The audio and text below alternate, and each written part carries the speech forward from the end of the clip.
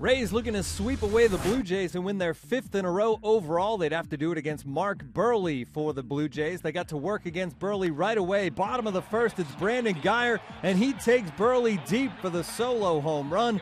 First of the year for Guyer, and it's 1-0 Rays. Chris Archer didn't need a lot of support in this one. 2-0 in the second. He sits down Michael Saunders looking. Then in the third inning, Devin Travis, he swings through strike 3. And in the fourth, it's Edwin Encarnacion, strike 3 on the corner. 7 scoreless frames from Archer on just 2 hits, and he struck out 7.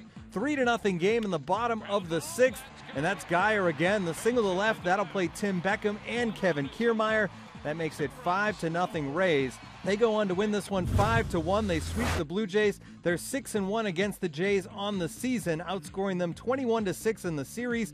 Up next for the Blue Jays, a 3-game set in Boston. The Rays head to the Bronx to take on the Yankees.